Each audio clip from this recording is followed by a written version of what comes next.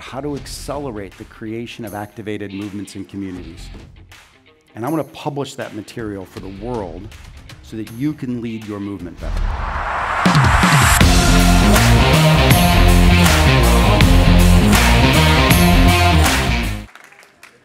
I hope in the next 45 minutes we redefine what leadership is.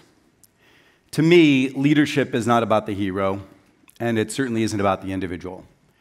It's about the host who has the potential to convene a community that could build a movement.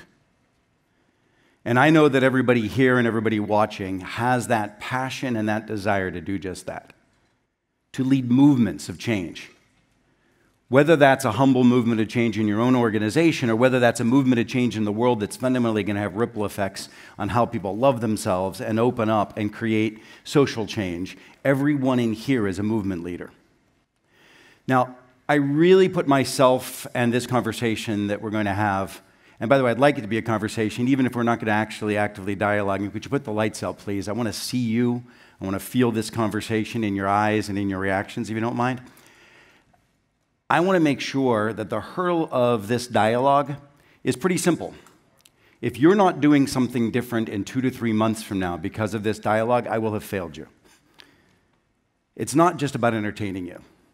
To me, this conversation needs to move to action because action is what's needed in the world today. We need to make transformation occur. A couple of people have said to me while I've been here at A-Fest, you know, I really loved a lot of the things you had to say, but I have no idea what you do. Well, aside from commercially, I coach executive teams, but that's not what I think I do. My core is that I run a research institute for changing human behavior in the workplace. How many people, out of curiosity in the room, have someone's behavior in the workplace you'd like to change? Raise your hands. Okay, great. Are you sitting next to them? No. Are you married to them? Do you think that they would say the same thing about you? Good. A pretty self-aware group. Look, the work that we do around human behavior and research is all focused on accelerating what we call collaborative action. We can't get stuff done without the interdependencies. But in this audience, one of the things I want to very much focus on is not just the workplace, but you as a human. This is my younger son on pretty much the month within which we got him. He was 12 years of age. It was a very long and protracted pregnancy. Just kidding. He came to us from the foster care system. And what is that little face on the left saying? By the way, I won't say what it actually said. It would shoot the profanity as too much for even this room. But what that young man would consistently say is, "You will never be my effing father." Now, I don't know how many of you have seen that face on one of your customers or coworkers, because that face actually exists in the hearts of a lot of people. It's the lack of psychological safety that says, "You won't hurt me." Now, that might come out as passive-aggressive behavior. It might come out as conflict avoidance. It might come out as fear sequestering your true voice. But so many of us have that face of self-protection on top of us. The work that we're going to be talking about for the next 40 minutes is the work that can be applied to every part of your life. It's not just about how we can bring the most out of a group of people for productive action in the workplace, but it's how we relate to people in the world and how that relationship breeds productivity, whether it's in a family, a spousal relationship, whether it happens to be in the workplace or in a social construct where you're trying to make a difference among a community of individuals. So I wanted to make sure that our time together is not just focused in one particular area. It should be focused on where you want to activate new relationships in your life. Now, the world around us has gotten crazy. It is a very different world. And this world around us, as crazy as it is, I'll give you a few of the earmarks. The first thing that is absolutely true, and we all know this, is that the transformation pressure to meet competition and meet marketplace demands has never been greater.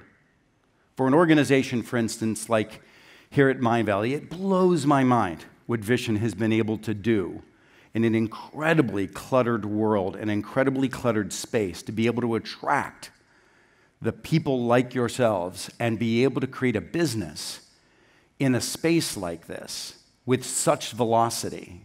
And by the way, I think that's worth just a round of applause for the business acumen that has made this all possible. Many of us struggle with that transformational pressure. But one of the things that I can truly tell you is that the most true thing that's going on in the world today is that because of that extraordinary pressure to perform and to transform, there's not a single one of us that can do the job. Soak that in. It's okay to be overwhelmed. It's okay to fundamentally understand that I cannot. And there have been times in my life where I've literally sat on my bed on a Saturday with business cards all over the place, thinking about my business, with tears in my eyes, overwhelmed as a leader of a company, struggling. And I know that feeling, and I don't know if anybody else has ever experienced a feeling like that, with that kind of overwhelm. But the key is to pass beyond that overwhelm and step into a space where you don't have to struggle by yourself, where your leadership is defined by your capacity to enable and create a collective of people that won't let our mission fail. And that's true leadership today. True leadership today calls for radical interdependency. It calls for the transformation of possibility through inclusion, not through individual brilliance. It calls for individuals that can tap in to the power of everybody around them, even the meekest of individuals who has that reptilian brain firing off in overdrive where they can't find their voice, but you as a leader can create a space and hold a space that brings people into their greatness. This is what leadership is about, and I fail miserably every day. I literally fail miserably every day.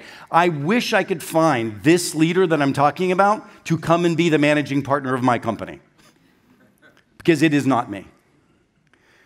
But I know that that's my aspiration. And by the way, if there's anybody out there that would like to be the managing partner of my company, I would happily embrace you, because this is a very tough job.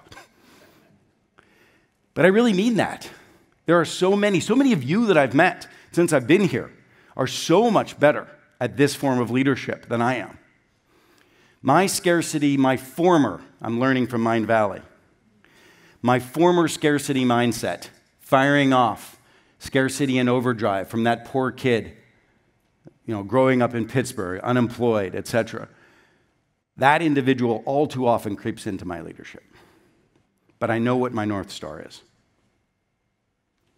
Now, what I can tell you is that if our job is to create a leadership community, creating a movement where authority and hierarchy doesn't define success,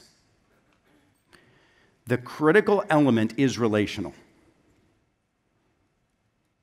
I wrote a book about relationships a number of years ago called Never Eat Alone. And today we have recognized that your capacity to lead is your capacity to manage networks. Whether that's in a Fortune 100 company with hundreds of thousands of individuals, you can't get anything done unless you can effectively navigate and manage the networks to join your movement of transformation for the company. Or whether you're a single individual without any associates or employees, but you have a vision and a movement where you're collectively pulling artists together to reinvent and recreate the world around sustainability. All of it requires you to marshal powerful networks in service of a shared mission. It really doesn't matter what your organization design or structure is, but the element of leadership is relational. Now, a buddy of mine I've known him for a number of years. I just call him Mehmet. Many of us know him as Dr. Oz. He will tell me, and I've been working with him to recognize that even our health is grounded in our relational competency. Certainly our leadership and our ability to grow our careers, our ability to sell or influence, all of these elements are relational, foundational. Does that make sense to you? You know, I learned this kind of early on. So I said I grew up in Pittsburgh. My old man was an immigrant steel worker. Sono italiano, mio padre è da Milano. And back in the 70s, the steel industry was crumbling down around all of us. My dad was unemployed for months and months at a time. And my pop, one long stint, my mother had to get a job. She had to become a cleaning lady. I had to go get a job at about 11 years old. And I went to the local country club where I could make 20 bucks a day carrying golf clubs. By the way, my mom was making 20 bucks a day as a cleaning lady. So this was meaningful money for us. It wasn't just spending money for a kid. And my pop said something to me. He said, "Keith, show up at the golf course half an hour early." I'm like, "Pop, there's nobody there. I don't understand." He goes, "Keith, show up at the golf course." So as soon as he started repeating himself, I knew I had no shot. So I called it immigrant Tourette's. He would just blurt shit out. I didn't know what it meant. I just had to do it, right?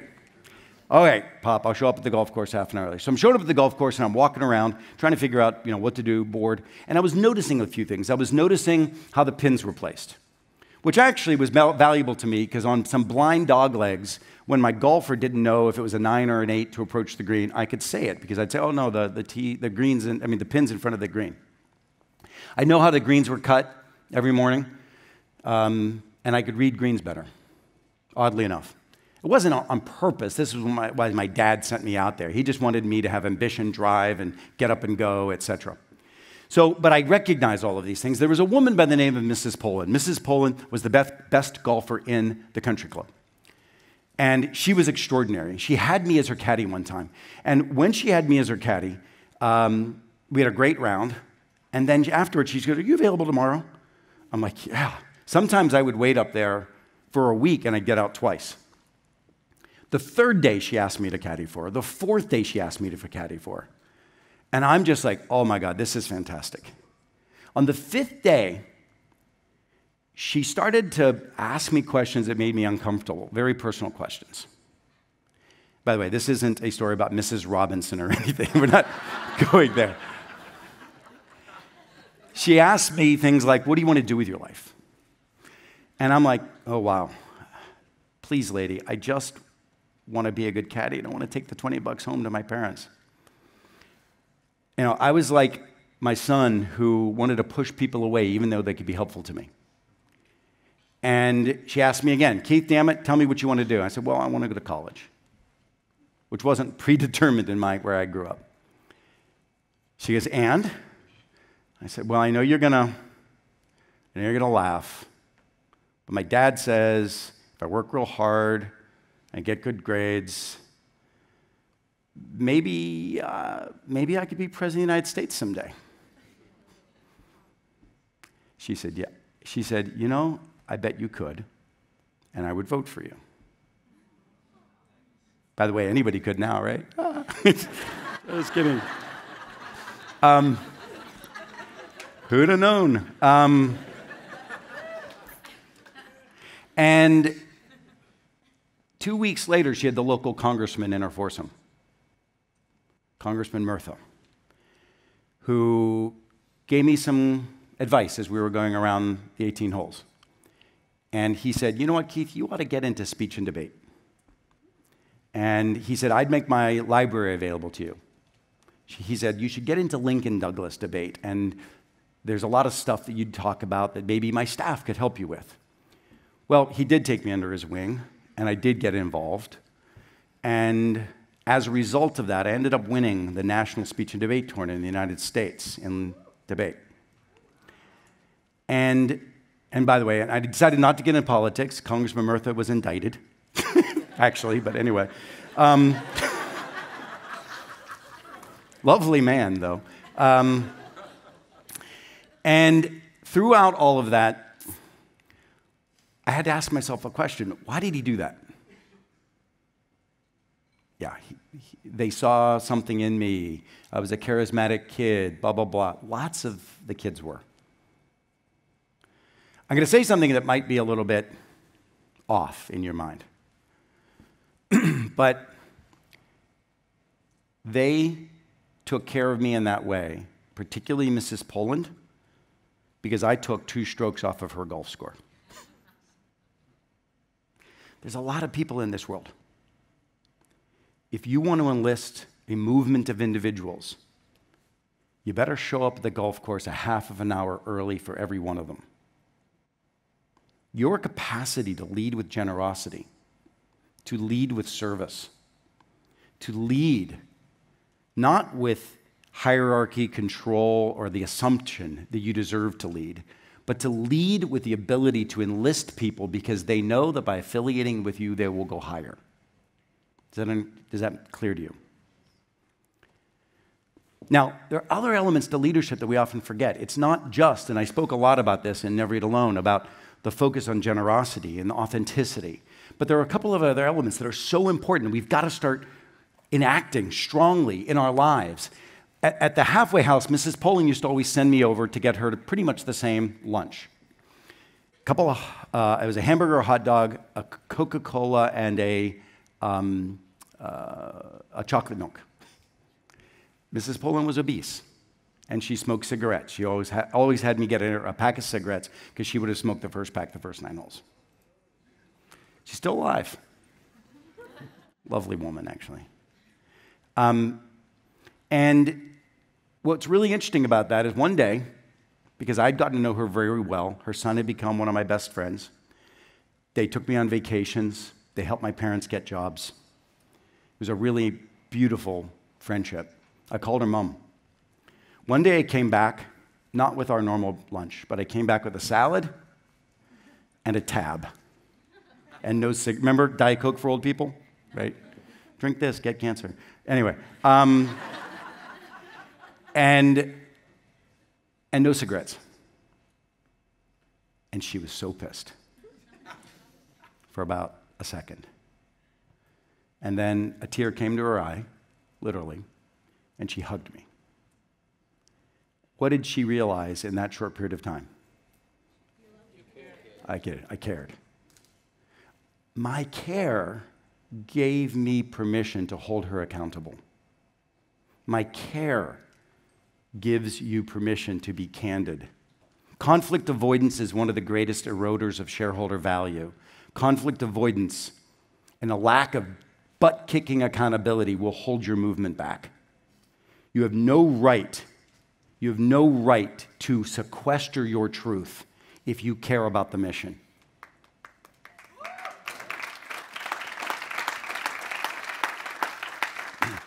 And if you're a leader and there's conflict avoidance on your team, shame on us.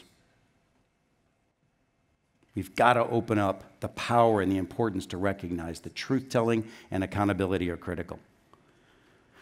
For the remainder of our 25 minutes, what I want to try to do is give you a bit of a formula to start your movement. And your movement starts with a mission. Your movement starts with what you're trying to achieve. A changed societal problem, a process improvement in your workplace, a transformation of product, right? A difference in your family. Whatever your mission is, the first question you need to ask yourself, and it's interesting. We always have objectives and we have plans and we have strategies and we have initiatives, right? Where's your people plan? I call it a relationship action plan, a RAP. Everything you're trying to achieve needs a RAP. It needs a relationship action plan. Who are the most critical individuals that need to move your movement? Inside of your company, outside of your company, who are those critical individuals? And they have nothing to do with hierarchy. They have nothing to do with whether you pay them. These are individuals critical to achievement of your movement. You get it?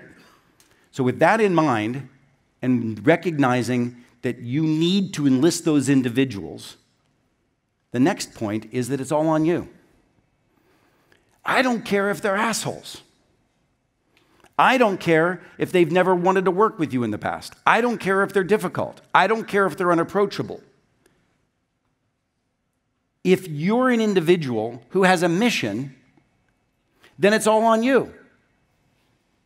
The movement of my boy Daniel from that picture on the left to the picture on the right, do you think I ever had the honor or the right to say, when you start being my son, I will be your father? No, I had to work 99.9% of the way forever because my mission was clear.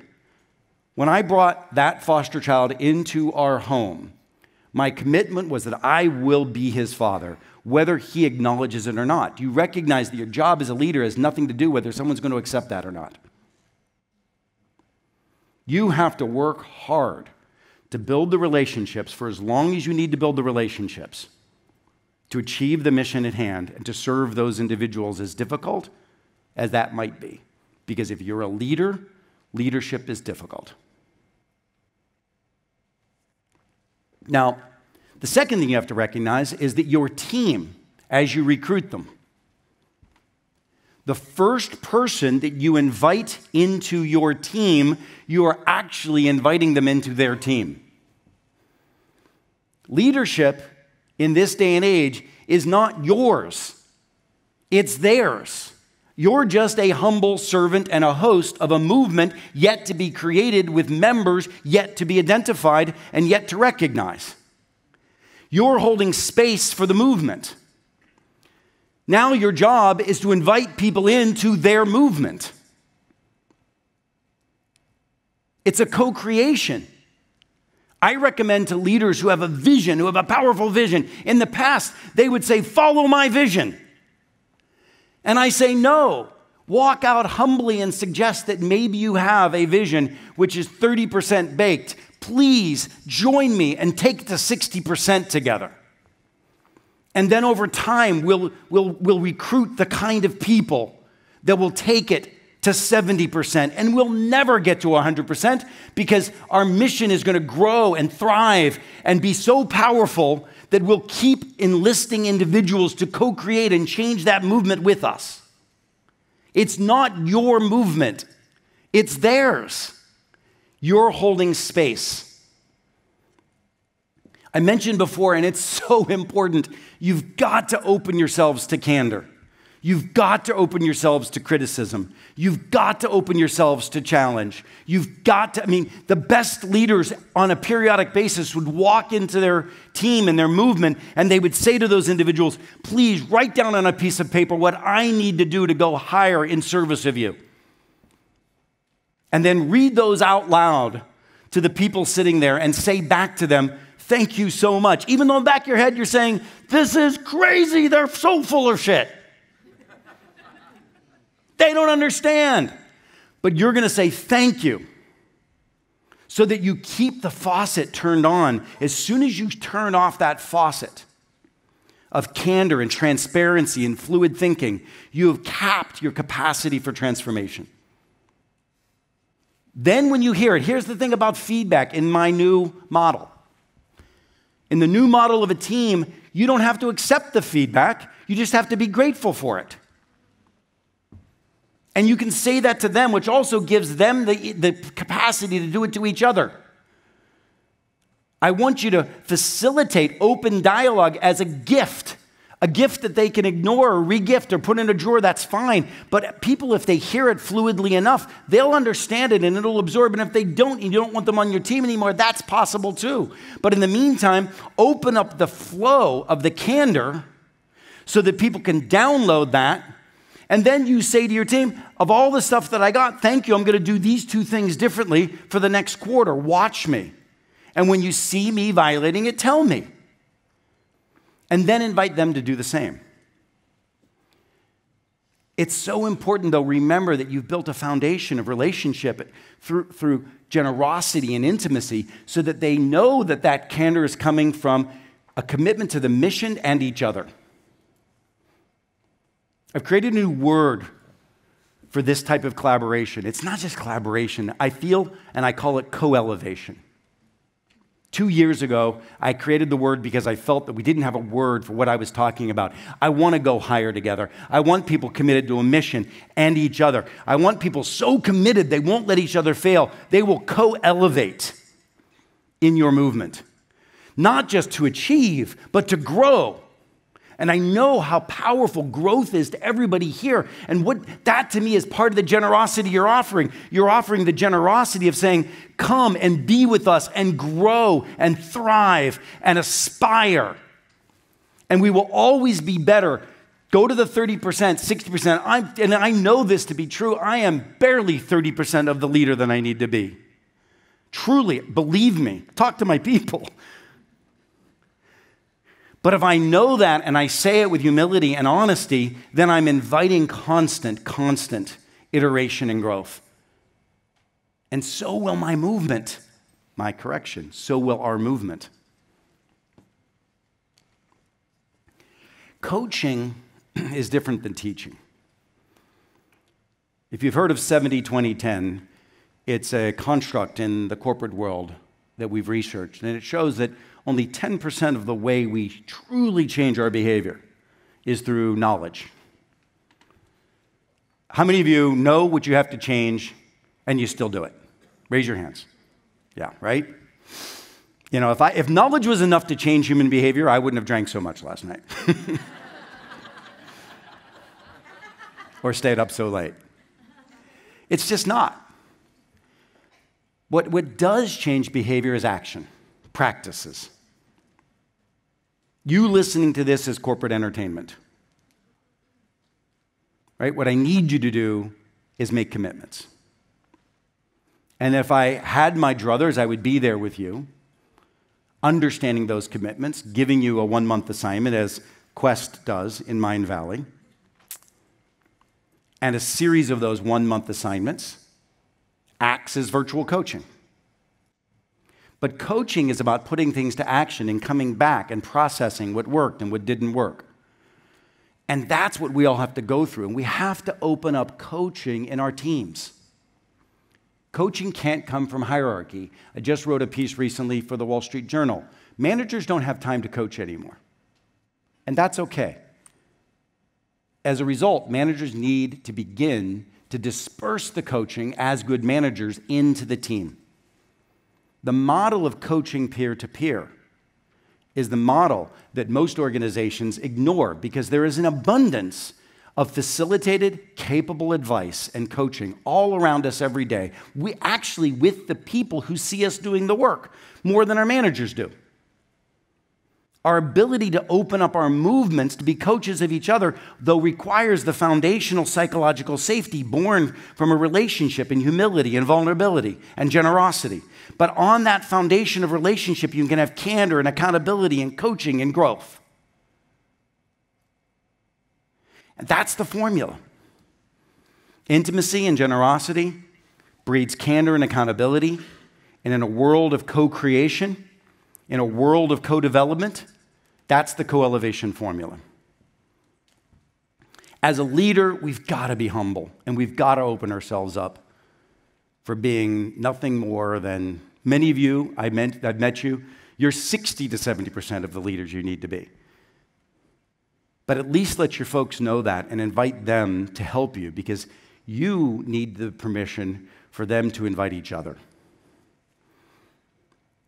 One of the things that happens a lot in our lives and in organizations, I see it all the time, is the victim mindset.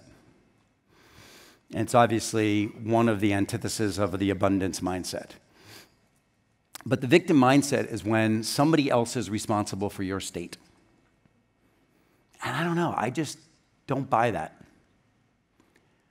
You know, I never have. I wouldn't be where I am today if at any point somebody else, or my financial insecurity, or my financial disadvantage as a child, or any of the things that I've bumped up against, people that have frustrated me. It's so interesting. I've had leaders in my business at Ferrazzi Greenlight that frustrated the hell out of me. And my whole energy aimed at them was, well, they may be making money for me, they may be good with clients, but I have such a difficulty with them as individuals, right? And I blame them for our relationship. I've had partners and spouses in my life, business partners and people in my life in intimate ways where it was their fault. And it wasn't until I realized and begun to open up to the realization that nothing is anyone else's fault. If I have a mission, then as I said before, it's all on me. And blaming another individual, an ounce of energy blaming another individual is an ounce of energy that is stolen from the ideation of possibility and transformation, where we could be co-creating with other individuals to get to the place we're trying to go. And that needs to be, that's one of the things you need to coach into your team. When you hear the victim mindset, when you hear anybody in your team blaming anybody for anything, the question is, great, that's a market force, so be it. And a market force could be an asshole in the company. The market force could be a difficult client. The market force could be competition. It could be a shift in the market. It could be anything. That's a market force. So what are we going to do about it? We got to make that a rule. We got to make that a rule. Now, I don't know about anybody else, but having been brought up as a poor kid, and I've always put a lot of pressure on myself. And that pressure on myself, I used to say as a young leader, I'm not treating anybody else around me any different than I'm treating myself. Well, that doesn't quite work. And in fact, one of the things that I loved Adam's poem of love yourself like somebody you're in love with, right? We've got to celebrate other people magnificently. Now, I also think we have to celebrate ourselves magnificently. But I have to say that that Pavlovian response to something positive, whether it's food or a high five, is really the motivation and the fuel for people to take the hills together. We've got to celebrate. This is a community that knows how to celebrate. Let's take that back into our movements. Let's make the invitation into our movements an invitation into joy, an invitation into love, an invitation into hugs. I know a lot of the stuff we're working on is heavy stuff. And I know a lot of the times we're in are difficult times. But as a leader, we need to keep our energy and our engagement of our people positive and high the entire time. The ultimate mark of a great leader is when you can step back and not be the hub and spoke to a group of individuals, but when you watch all of the leaders in your movement co-elevate with each other, where the contract changes from hierarchy to co-elevation. You know, I've been working with 60 of the largest organizational heads of HR in the world. And I have a community of these individuals who meet for dinner parties and meet for seminars that I host and facilitate in New York, Los Angeles, San Francisco, and Chicago. And we're trying to figure out, how does this new model of co-elevation fit to traditional org design that has been created over years and years of tradition and ritual in organizations. And it saddens me when I see some of the fastest growing companies in the world adopting these old models from the HR leaders who have gone to work for these unicorn companies, and in fact adopting the same models of the companies they have just been working to disenfranchise. There will be an adoption of an entirely different way of organization design, but in the meantime, I don't give a damn about your org design. You can have all the silos, hierarchies, and functional org designs and pendulum swings of reorg every moment or other moment. It doesn't matter to me. But if you as an individual think in the way of co-elevation, if you think in the way of interdependency, if you just ask yourself, what is my goal, who is my team, and how am I going to enlist that team, and how are we going to lead that movement, then you can have any damn org design you want. Right? Your ability to change the world is your ability to live in this co-elevation. Now, I do want commitments to be made today. And I would ask you just to take a moment right now and reflect. What one person will you invite when you leave here to your movement? I mean, I would love to be one of them in any ways that I can. I try to put as much of this stuff out on, deeper stuff on LinkedIn. I write for Harvard Business Review. My fun stuff and my quippy stuff goes out on Instagram. But for any of you leading a powerful movement, I'm here, by the way, because I believe in the Mindvalley movement. I really do. It's not for what they pay.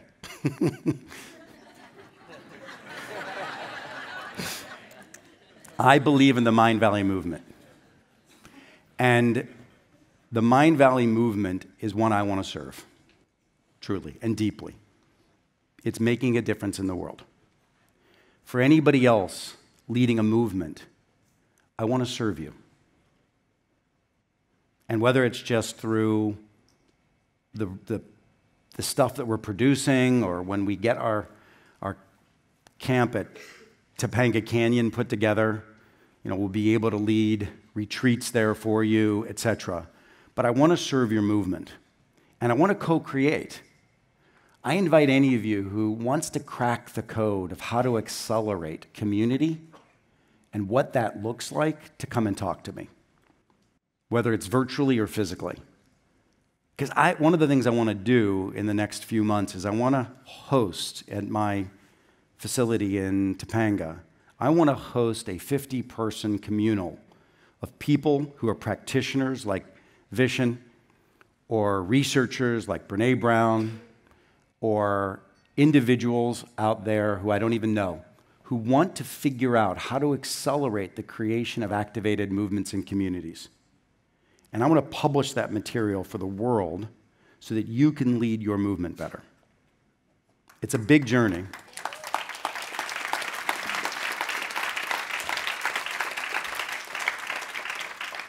It's a big journey, and I've been studying it for 15 years, but I'm just scratching the surface. We are just scratching the surface. Some of you heard about my mom. By the way, for a long time, I used to talk about my dad.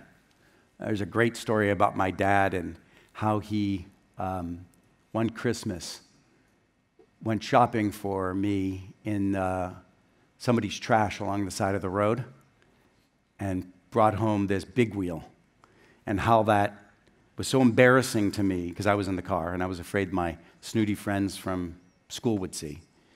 And what it really taught me, though, was the power of reaching out and the power of audacity, but it also taught me to reflect upon how the woman who gave us that big wheel must have felt Christmas Eve, and how important it is to recognize that asking for something is really a gift to somebody who's able to give you and feel the act of giving. I told that story all the time. And my mom said to me one time, she goes, "Why don't you ever tell a story about me?" I meditated on it just for a moment, and I realized there was a wonderful story I could tell about Mom. When I was writing my last book, Who's Got Your Back, which I love. That book is probably, Never Eat Alone is like eating popcorn. So consumable and fun, and everyone's like, "Oh, that book changed my life," and I'm so blessed. I go all over the world, and it's such a blessing to have touched people through a piece that I stumbled into a number of years ago. But Who's Got Your Back is a book that is deeply meaningful to me because it teaches the practice of creating a small group of individuals around you that won't let you fail. And when I was writing that book, I thought about my mother, and I realized today, as I'm writing my new book, Leading Without Authority, and the subject of co-elevation, which is long overdue and hopefully the end of this year. I thought about my mother, who had a group like that. It wasn't a movement, but it was the beginning of what could have been one, if she wanted to activate it. She had a group of ladies that would always meet once a month, and they met literally once a month for 45 years. And she called them the Card Club Girls. The Card Club Girls. I said, Mom, tell me a little bit about the Card Club Girls. She said, oh, well, when your dad was unemployed for 6 months, those group of ladies used to cook extra and swing back around the house when your dad wasn't around, and we were able to put food on the table without having to go to welfare cheese, which is what was given to us when unemployment ran out by the government. We never had to have welfare cheese because those groups of ladies cooked extra food for us, and your dad never knew. He always thought I stretched the dollar. And when your aunt died, those group of ladies and I sat on her deathbed 2 days before, and we didn't cancel Card Club because she didn't want to. We played cards with her for the last time and said goodbye. That was them at my last book tour. And unfortunately, there's only 3 of them left. My mom says one of these days there's going to be one of them sitting there playing cards, thinking about the others. And then she talked about how that group of ladies made sure that when my dad died, that she got out of the house every single day for months until she was ready to get out by herself. When I heard that story, first of all, I was so blessed that my mother has that, right? Even to this day. And yet, I looked inside of myself and I said, Keith, you don't. And I started what I called a lifeline group that met at my home with 3 couples, including myself at the time. And we would have and I talk about this in Who's Got Your Back, we would have a commitment for who we wanted to be in the next month. And we'd talk about who we were in the last month. And we'd keep track and hold each other accountable. We called them lifeline groups. It was very powerful. This was a number of years ago. And I recognized how powerful and important that was in my life. And then as I started researching this work around co-elevation, what I really realized was I was not that leader. I wasn't creating that inside of my company.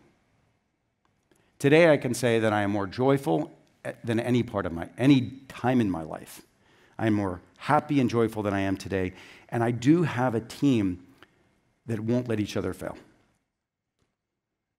And we will invite people into our movement. But it's not my decision anymore. It's our decision. That's been so different as a leader than when I was clinging and clutching to the success of my business, to when I let go of that and I said, it's our collective opportunity to lead the movement that we're trying to leave in the world. It's like night and day.